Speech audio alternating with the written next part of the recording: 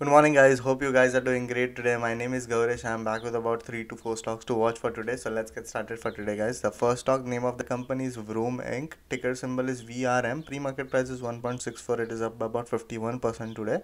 Before hours volume is 10.2 million. So this is the first important stock to watch because there was a news that came in yesterday after the market closed. So the news was that Vroom names Thomas Short as CEO amid business realignment. Shares surge after hours. So they are realigning their strategies for the business, and in that they have included the replacing the CEO to Thomas Short. And after this news came out yesterday afternoon, the stock started increasing, and today it went up by about 50%. So this is the first stock to watch. Second stock to watch, name of the company is Kaixin Auto Holdings. Ticker symbol is Kxin. Pre-market price is 1.10. It is up by about 15% today. Before as volume is 5.8 million. News for this stock was that Kxin Auto Science sales orders for 10,000 electric trucks.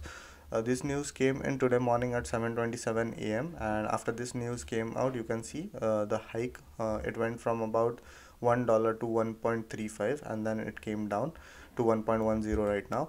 So this is the second stock to watch. The third stock, name of the company is Evaxion Biotech. Ticker symbol is EVAX. Pre-market price is 3.39. It is up by about 40% today. Before as volume is 5.1 million.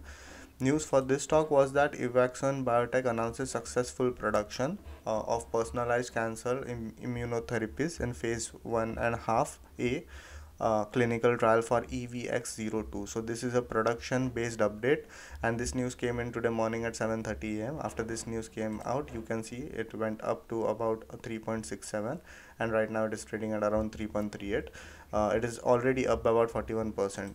So these are the three important stocks to watch for today as per me, and I'll be watching the stocks for investing, but keep in mind these are penny stocks, so don't wait too long. If you see any hikes, get into it and get out of it for the profit of about 15 to 20% of gains. So these are the three stocks to watch, guys, but keep this in mind, okay?